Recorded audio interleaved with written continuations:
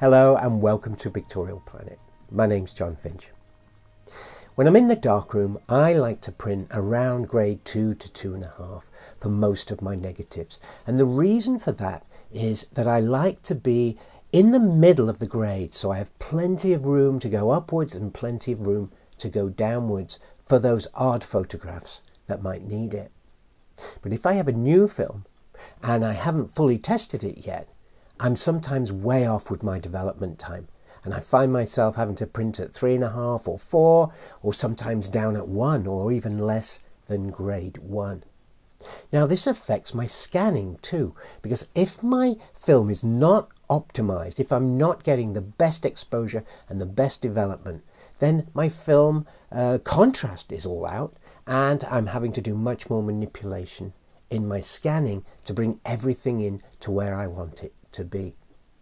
So how do I work out very quickly where I need to be with my film development time? Because it is film development time that's affecting this grade or this contrast amount on my negative. Well, there's a thing called the 25% rule, and today I want to tell you about that. The 25% rule, it's all about grades. Now, Kodak, I think, came out with this rule back in the 70s, maybe earlier than that. And they said that if you reduce development by 25%, you will go up 1 grade in paper. And conversely, if you increase your development by 25%, you will go down 1 grade. So if you're constantly printing at grade 1, 1.5 or less even, and you need to come up to grade 2, 2.5 to get right in the middle of that ballpark for our multi-grade filters, then you want to use the 25% rule. Now this set of negatives were developed, and I printed this one here, and I found I needed grade 1 to 1.5 to print this nicely. And so I figured I had overdeveloped this film. And so the next development, I reduced it by 25%. Now this one's in the wash right now, and I'm going to print this one right now and see if I'm getting that extra grade by that reduction of development time. Now some of you may print at grades 3 or even 4. If you need to bring it down, and I suggest you do, you should be round about grade 2 to 2.5 all the time with average negatives. Then you need to just increase your development by 25%, and that will bring down your grade by 1 grade. But the proof is in the pudding, so I've got this one washing. I'm going to print this one now, and we're going to check it out and find out if Kodak was right. This is the first print, and it was at grade 1.5, and it's a nice print. There's not much wrong with that.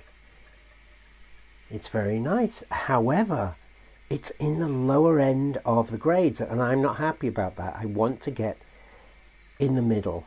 And so I reduced development time of another strip of that film by 25%, and it lifted it, you know what, 1 grade. Look at that. That's grade 2.5.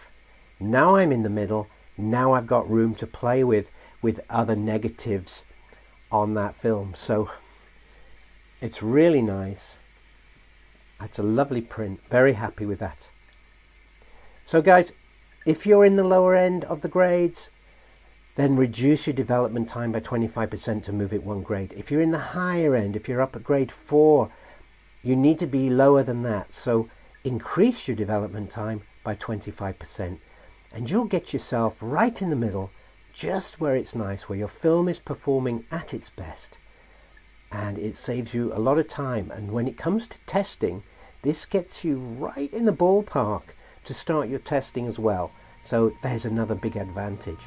With scanning, you're not overdeveloping your film, and so you're not burning out the highlights and having to pull them back down and do a lot of extra work with your scanning. So this is how you can use the 25% rule. But thank you, Kodak.